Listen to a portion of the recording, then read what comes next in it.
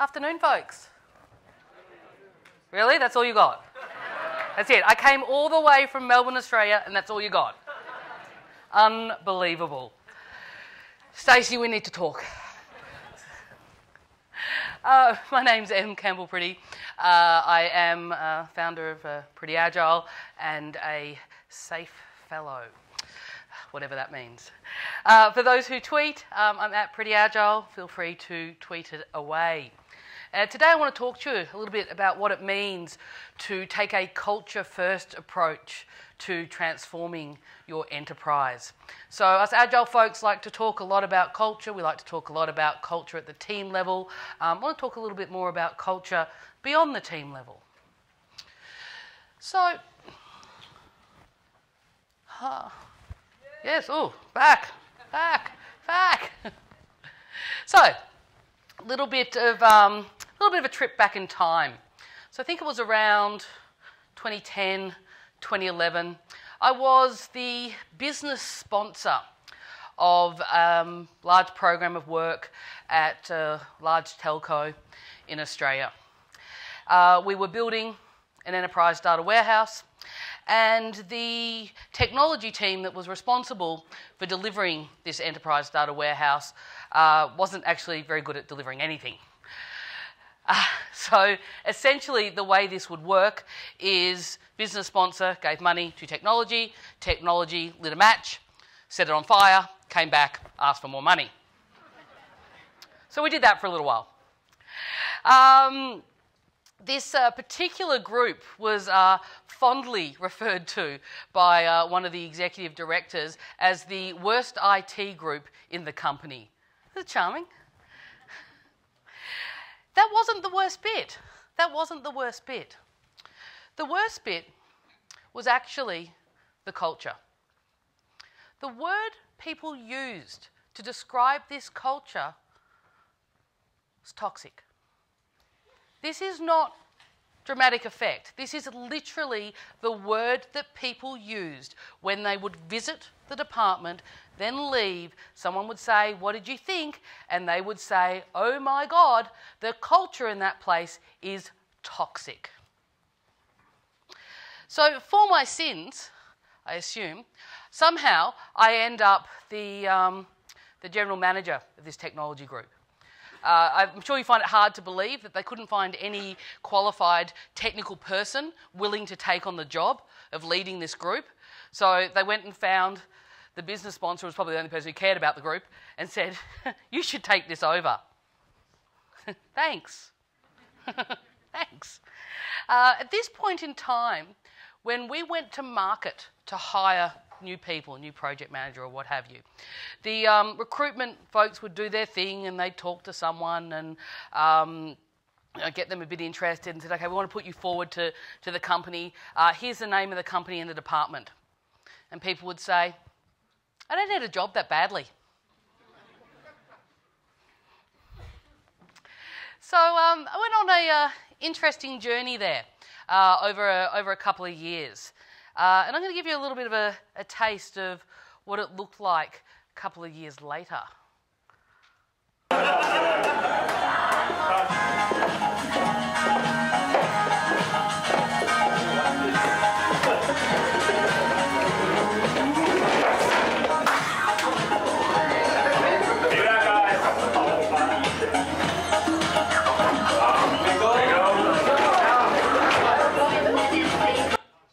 So that is what it looks like when an enterprise data warehouse team does the Macarena, just in case you're curious. For the record, this was not my idea. There was a competition in the company. You could dress up in corporate colours and take cool photos and win a $500 gift voucher, and they desperately needed a PlayStation, apparently. So the Macarena was their entry into the competition. So that particular day got me really thinking about the journey that we had been on. And I was chatting to one of my team afterwards, and he says, "We're kind of like a tribe." Oh, that's cool. I like that. I really like the community feel that word had. So I started reading about tribes. And I came across David Logan's Tribal Leadership. And David says, essentially, tribe is what people do. So humans, we like to tribe. Birds flock, fish school, people tribe. Just what we do. We like to be in groups of 150 people. No bigger than 150 people. When we get into groups of bigger than 150 people, we just subdivide into smaller groups. It's just the way we are. And they can trace that back through human history. Hunter and gatherer societies, all the way to Agile release trains, 150 people. So David Logan and his team did a 10-year study, spoke to about 24,000 people, looking at cultures in organisations. And his view is what makes some tribes more effective than others is their culture. His study looked at the language that people use in organisations when different cultures are present. So he breaks it into 5 stages, where stage 1 is essentially the cultures of prisons and street gangs. Life sucks. This is the language these people use. Only prevalent in about 2% of the population. Stage 2, my life sucks. David Logan refers to this as the culture of the DMV. Sorry, anyone works for the DMV? Oops. Prevalent in about, I don't know, mid-20s, 20, 24, something like that, % of the population. Stage 3. I'm great, you're not. This is a culture of doctors, lawyers, things of that nature. There's not many doctors or lawyers in the house either, do we? Okay, this is going well. This is actually the most prevalent culture in organisations, about 49% of the population. Stage 4, we're great, you're not. This is the culture of sporting teams, right? This is a culture of teams that, sporting rivalries, teams that do great things, essentially.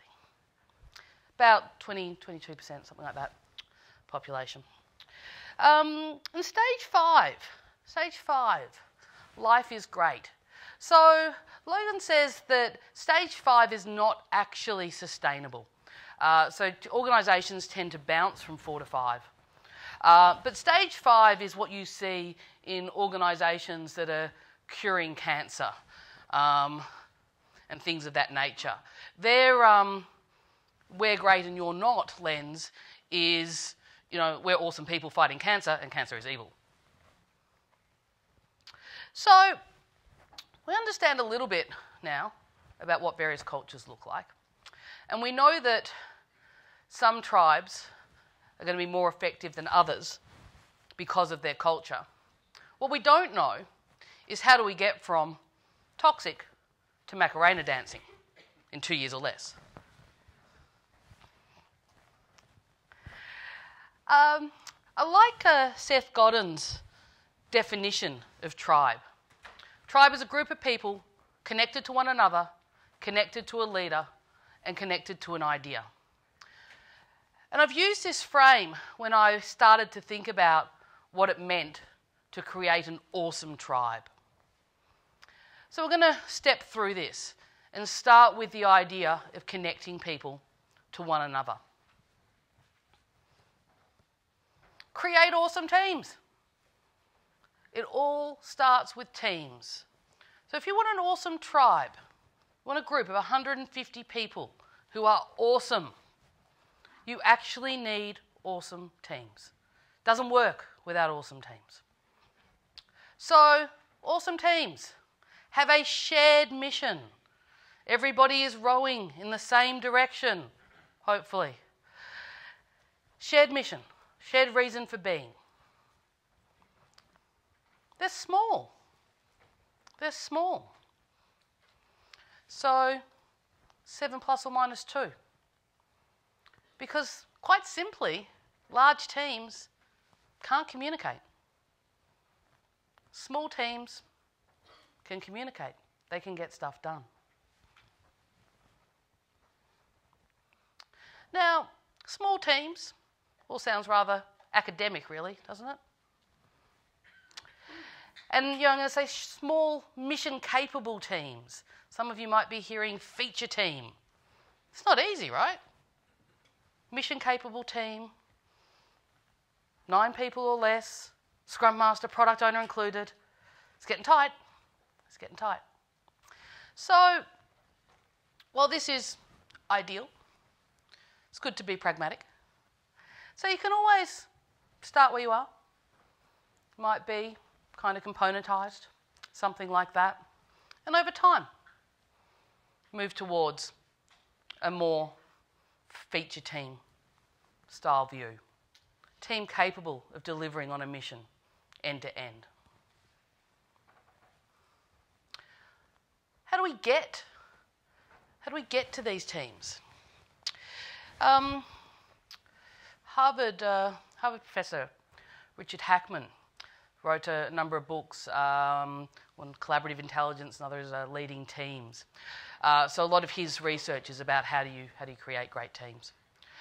And he has a lot to say about the things that are happening almost before the team starts that impact the performance of the team.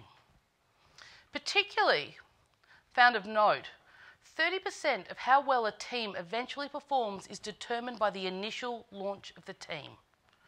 So day one, right?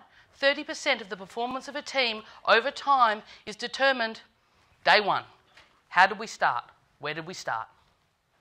So when I work with organisations about creating awesome tribes, and we start with this idea of creating awesome teams, the question becomes, how do we get to these teams? And you know, the traditional approach is manager sits in their office with a spreadsheet and puts people into teams. Magic. Occasionally, they will work with other managers to collaborate on how they put people in the spreadsheets into teams. Occasionally, there is a whiteboard involved. Very agile. I'm kind of fond of this thing called self-selection, or squadification, as Sandy likes to call it. So, Sandy Mamoli is Kiwi. We don't normally like Kiwis in Australia, but Sandy's all right. Well, she's not really a Kiwi. She's from Europe. She moved to New Zealand, so it's fine. She's been doing this thing for a while that she calls self-selection or squadification, whereby we take the structure of the organisation, the teams that we want to create, and we take those really smart people who do all the work, and we say, why don't you decide where you want to work? Based on the premise that they're probably just as likely to get it right or wrong as anyone else. And people tend to feel a bit better about things when they're empowered to choose who they work with and potentially what they work on. So it's a facilitated process. Bring everybody into a room. We have a photo for every person. We have boards put up around the room for the various teams. We have product owners talk about the mission that their team would be responsible for, and then we set a timer and we let people go and put their photo on the board of the team that they want to be a part of. 10 minutes, 15 minutes, stop the clock, see where we're at. Who still hasn't found a home? Which teams are too big? Which teams are too small? What needs to change? Go again. And we'll do that 3 or 4 times, and either it'll settle or it won't. Generally it does. And if it doesn't, we work it out. The important thing is people got to make the choice around where they get to work. And it's not this lifelong commitment, it's the choice for now. And when the organisation changes and for some reason we need to change the structure, we do it again. We have to make some changes. Where would you like to work now? For me, if you're trying to change the culture of an organisation, trying to implement Agile, move people into small teams, what a really powerful statement about the change we're making. We're going from a world where we tell you what to do and who to work with to a world where you decide who to work with and what you'd like to work on. Very, very powerful statement from leadership if you're leading a transformation. So once we have these awesome teams, we want them to do some Agile stuff, visualise their work. Huge fan of physical visualizations. They help create connection. People talking at a wall. It's a very different thing to people talking in front of a computer screen. Daily communication, expect and adapt on cadence. And if you're in the software space, you want to be an awesome team, want to be an awesome Agile team, you better do some extreme programming. Otherwise, you're going to be in a world of pain. I've been there, trust me. So if we have awesome teams, we now have the foundation for an awesome team of teams. Awesome team of teams, our tribe. So we want to create connection again. So we're still talking about connecting people. We've connected individuals into teams. We now need to create social fabric of the organisation, connection between the people on those teams. So it starts with shared identity. Tribe needs a name, needs a reason for being, needs to know who they are. When I did this first time, those Enterprise Data Warehouse folks, they had a really fancy name. They were the Enterprise Data Warehouse Agile Release Train. And all the teams had train names. So we had a maglev, which is a very fast train, a hyperloop, another very fast train. We had a soul train.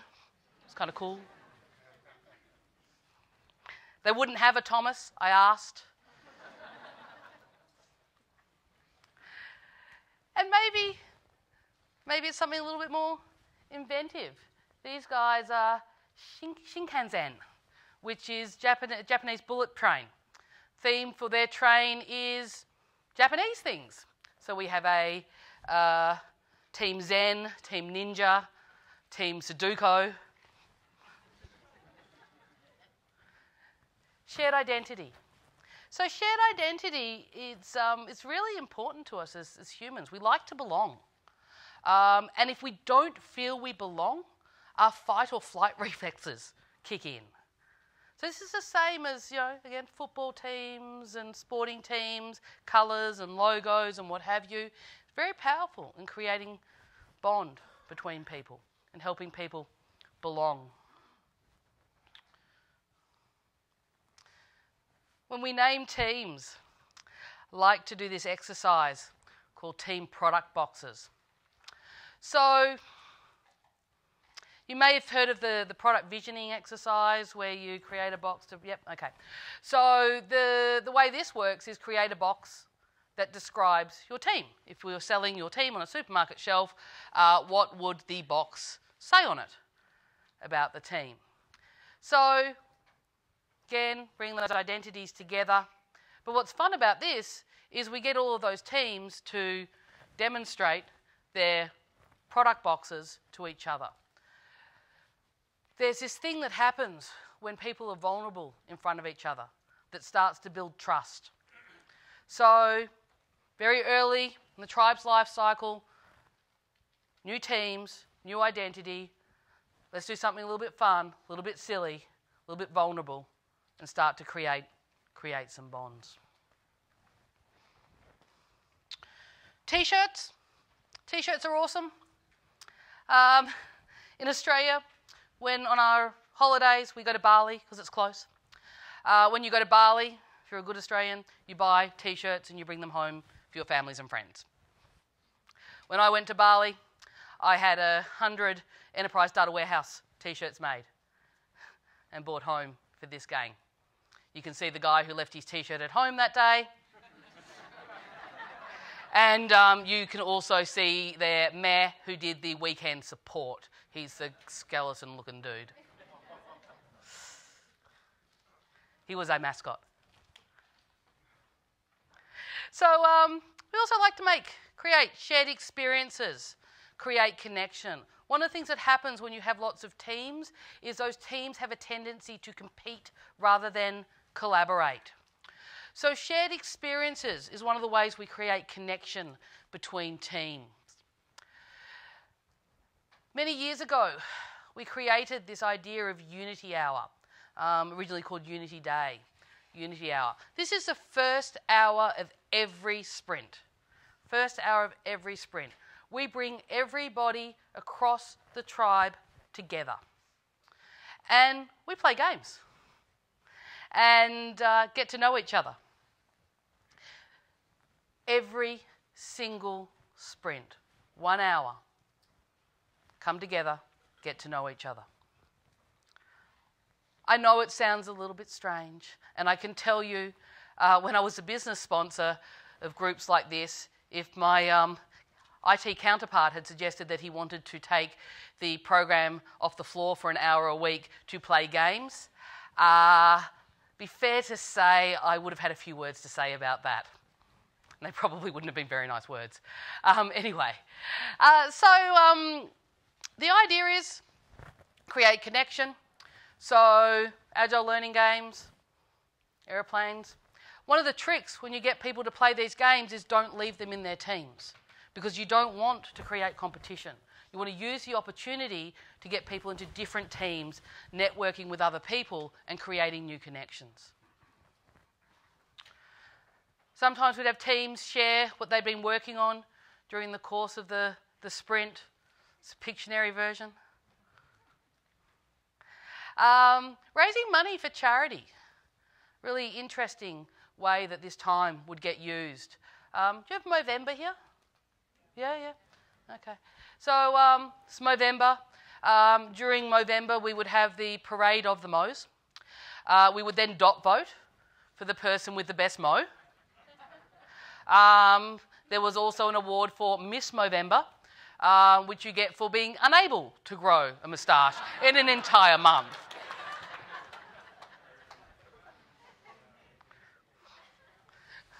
And of course there should be food. Has to be food. This particular day they've brought in a potluck lunch. But it can just be someone stops and gets donuts on the way to the office. Doesn't need to be a big deal. You do not need a food budget. You just need to find the bakers in your team and be nice to them. This is how this works.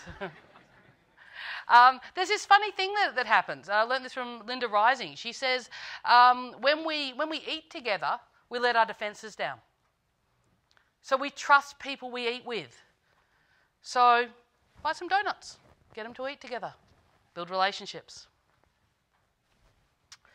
So getting together once every couple of weeks is nice, but perhaps not enough. So another thing I like to do, we call cocktail hour. We like to drink a lot in Australia. Cocktail hour is actually at 9 o'clock in the morning, and it does not involve alcohol, which is generally disappointing to people who come and visit. Starts with a quick sync point between the leadership, teams doing their stand-ups, and then at the bottom there, around 9:30, a scrum style thing. So representation from all the teams talking about what's going on in their world and who needs help. This is the heartbeat of the organisation. So while every team has to be represented, anybody can turn up there. A little photo there, probably only a tribe of 5 or 6 teams, but there's easily 20 to 30 people for that quick sync point every single day. Cascading stand-ups every single day. The guys that meet at 9:45, the end of the hour, are teams that have support roles for the core tribe. If you're going to break people up into mission-capable teams, you're going to go down the feature team path. Your specialists groups, your functional groups are going to get very, very nervous. What do you mean I can't have all the testers together in the testing group? How will they know how to be testers? That's a whole different question. So communities of practice are useful. Personally, fan of overlaying some of the thinking from Spotify. Obviously, I do a bit of safe stuff, but I like to have chapters within my trains. So specialist groups, cross-cutting feature teams to retain that sense of discipline around a function or a specialisation. And again, creating connections across the teams in the tribe in different directions. It's important that if you want a tribe, you want them to be one team, when you celebrate, you treat them like one team. When you celebrate in your little units, you exclude everybody else in the tribe. So we want to celebrate as a tribe. These guys have epic cake. That's Smurf, very smiley guy. Epic cake, because they delivered an epic. It was for one of the teams or two of the teams. How do we do that? We share cake with all the teams. Birthdays are awesome. If you can have about 100 people in your tribe, you can have birthday cake twice a week, every week, all year.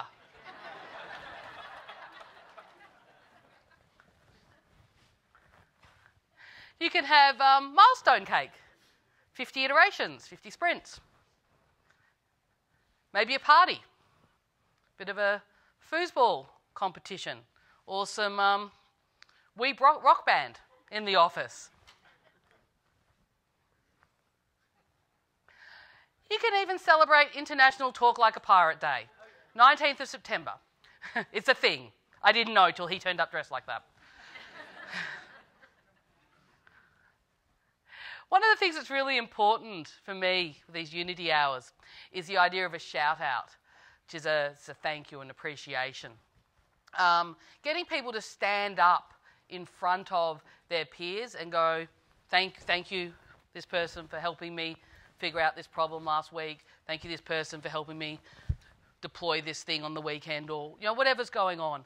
Worked for with a few groups that were too shy to stand up and say thank you, so they would write notes and they would have tribe lead stand up and read the notes out. But whatever, right? This idea of, again, every single 2 weeks, say thank you, appreciate people, create the connections. So, we've connected people to one another. You really need to think about how we might connect those people to a leader. Go to the Gemba, as the Japanese say. Leaders need to spend time in the real world talking to the real people about what's going on. Looking at people, walking around watching people staring at computer screens is perhaps not overly exciting. Maybe if you have those physical visualizations I mentioned earlier, this can help. But if you're going to wander around, you might go and visit all the teams. I would call it walk the walls. What do you want the leaders to do? One question. How can I help you? Not what are you doing? That gets a whole different response, right? How can I help you? How can I help you? What's going on? How can I help you? It's really interesting, the things that teams find completely insurmountable that the leader can fix. One that always stands out for me is a guy says to me, I need more RAM for my computer. Okay. Why? Well, you know how we changed our standard software 2 months ago? Yes. Doesn't run on the standard machines. Okay. What have you been doing for the last 2 months? Oh, I bought him my own laptop from home. He's hacked the corporate network. Because that was easier than getting more RAM for his computer. I can fix that. So, how can I help? Take what you learn to serve the tribe, make sure that you follow through. It doesn't work very well when you don't. Big fan of leadership teams running as Agile teams and taking ownership of the problems that are outside the control of the teams. Be warned though, most leadership teams are not very good Agile teams. My continuous improvement wall got graffitied with sporadic improvement. In fairness, in a month we didn't move a single card across the board. Another way you can collect some of these impediments, it's a thing called a bubble up. So I like to get teams, everyone's doing their retrospective at the end of every sprint, and some things teams are going to fix, some things teams are going to take action against, some things teams can't fix, but they're talking about them. So I ask the teams to bubble up those issues and come together, send representatives together, end of every sprint, and bring the problems that are outside the team's control to leadership to put on their sporadic improvement board. Hopefully they get a little bit better at improving. But we've got to take those problems away, right? We've got to take those problems away. Perhaps the most important thing a leader can do is show a little bit of vulnerability. Brené Brown, shame researcher, calls this the vulnerability paradox. Vulnerability is the last thing I want you to see in me and the first thing I look for in you. So I started this session with the Macarena. You may or may not have noticed I did not appear in the Macarena.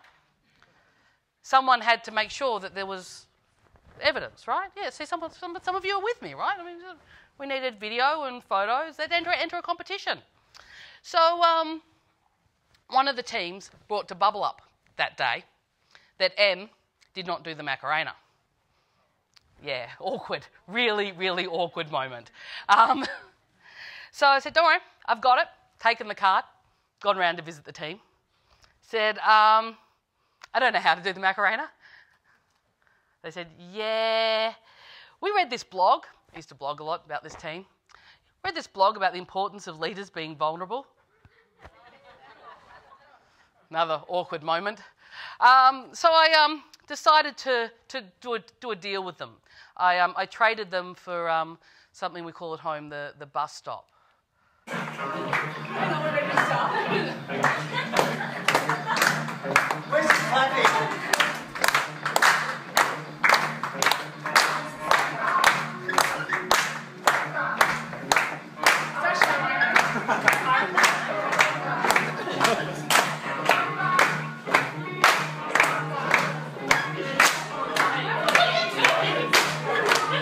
Okay, it doesn't get any better.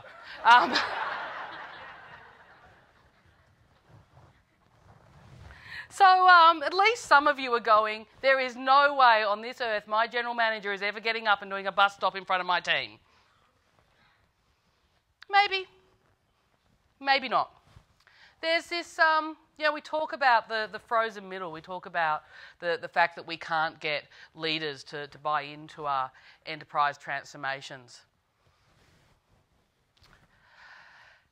Have a theory. Have a theory. So Deming says, people are already doing their best. The problems are with the system. Pretty sure middle managers are people too. Pretty sure. And maybe the system doesn't lend itself very well to them doing the role we need them to do in these enterprise agile transformations. I'd like you to think about what that might be like. Someone comes down from above and says, you will make your organisation agile. Or teams start just going agile. I don't know about you folks, but when I first learnt about agile, was a general manager, and this is what I learned. I'm a chicken. My job is to say nothing, interfere with nothing, talk to nobody. Be a chicken. So, I can remember going to watching stand-ups. and going, oh, gee, they're in trouble. They could probably do with some help. That was a chicken. Not allowed to talk. So I'd like to suggest to you, if you think you're working for one of those managers that would never do any of this stuff, it's a two-way street. It's just as likely they're scared to interfere with you because they've been told not to as they don't want to. Invite them. If you want them to come and be part of your world, you want them to help, invite them. Invite them. Come to my walk. Come visit my team. Invite them. It's a two-way street. So final part of our message here from Seth Godin, connection to an idea. You know, I think we all know it's important. Communicate the vision. John Kotter, Leading Change, says we under-communicate vision 10 to 100 times. Vision doesn't have to be grand though, right? We don't have to be putting people on the moon. Vision can be really, really simple. Just needs to be clear and communicated. When I took over that team, I started talking about the beginning of this session, we had a simple vision. World leaders in Agile data warehousing. Definitely aspirational. However, we had a vision. We put it on the back of our T-shirts. And that gave us something to strive towards.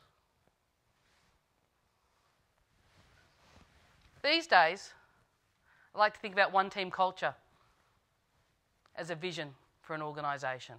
How do I take the culture of the organisation and get teams of teams to behave as one team, succeed and fail as one team? So how do we sustain this? Big fan of something called the Employee Net Promoter Score. You might be familiar with the Net Promoter Score or Net Promoter System.